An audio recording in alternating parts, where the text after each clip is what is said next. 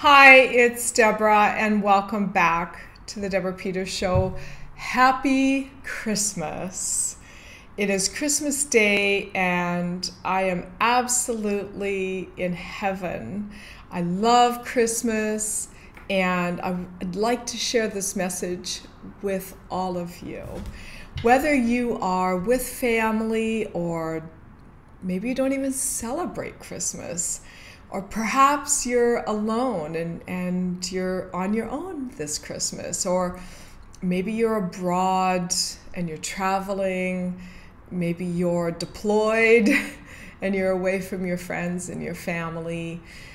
Thank you so much for being on this planet, for contributing to the whole of who we all are, and for bringing your energy, your spirit, your ideas, your love, your humor, all of you, every one of you, every one of us matters. And because you're part of this world, this universe, the fabric of the universe, it is what it is. And without you, it just would not be the same.